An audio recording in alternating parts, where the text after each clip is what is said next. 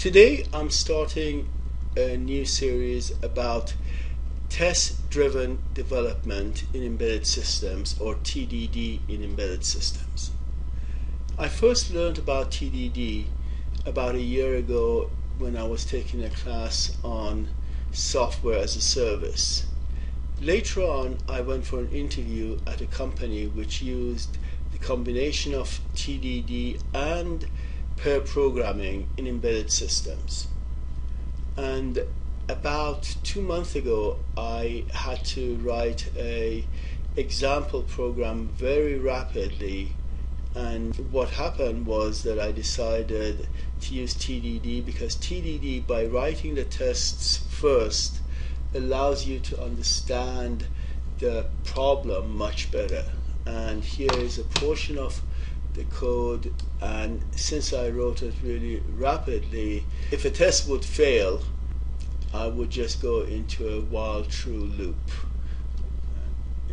This, amongst other things, in this program, the company had asked me to do some Fibonacci series, and here is some of the tests. And since I had taken some cones, including Python cones and Ruby cones, these are TDD based methods of learning a language.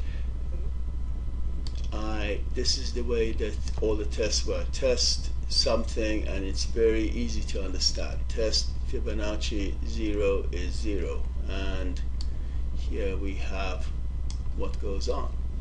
I decided to use an TI MSP430 Launchpad board that I have. These are very cheap boards. You can learn a huge amount about embedded systems, and they cost about $15. I don't exactly know. When they were first introduced, actually they cost less than $5, but I missed out on that. And I believe there's a new version with FRAM in it just now. And in TDD, you first write your unit test, and the test will fail because on the other side the subroutine is doing nothing, or the function is doing nothing, and that is a red situation. Then when it passes the test, you get to a green situation, and finally if you refactor it, and many times in embedded systems you may be difficult to refactor it, you end up in a yellow situation. I have two LEDs on this board. One is red and the other one is green. So what I did was, if you pass, you turn the red one on. If you fail, you turn the green one on. And for yellow, I turn on the red and the green. I already wrote this code, and here I'm going to load it into my system. And I do not need this message, so let's get on with it.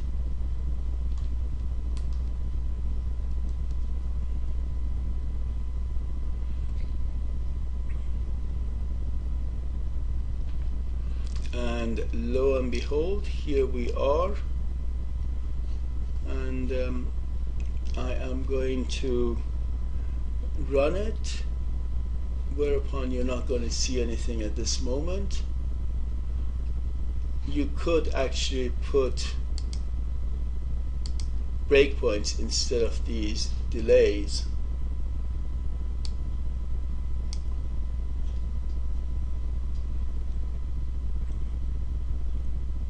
And I'm going to restart it.